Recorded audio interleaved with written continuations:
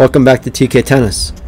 What you're watching here is a video or a series of clips from the 2023 BNB Paribas at Indian Wells. Through a friend, we were able to get VIP all access passes to the tournament, which when you're offered those, of course, you're not going to turn those down.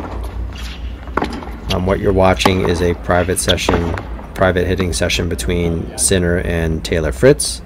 And what's interesting is during the tournament, or prior to the tournament starting, they don't let the general public into the stadium to watch these practice sessions.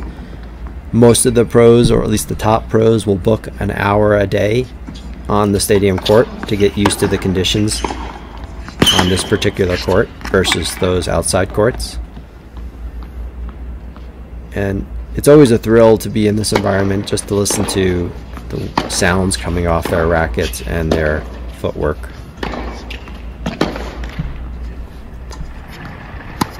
Okay, here you're seeing a much lower caliber of play, which was a thrill for us as well, especially here in the foreground.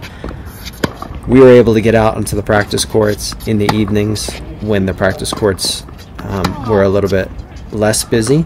But what's really surprising is how many players are still practicing in the evenings up until about 7 p.m. They're not only practicing before their matches, but also after their matches. Maybe not the top or 10 or 20, but all the players thereafter. It may not look like it from this clip, but there are courts that are full with players behind us and to our left, which made it even more of a thrill for my son here to be able to hit during the tournament when all the other pros and players were hitting as well.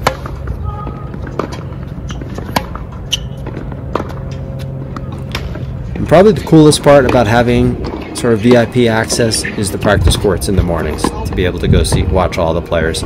Sadly, I deleted a lot of the clips that I had.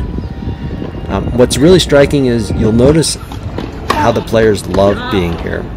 Who wouldn't, right? The weather's amazing, the environment is beautiful, but it's very evident the players are very comfortable and very happy at this tournament. They're very approachable and always seem to be in a very good mood.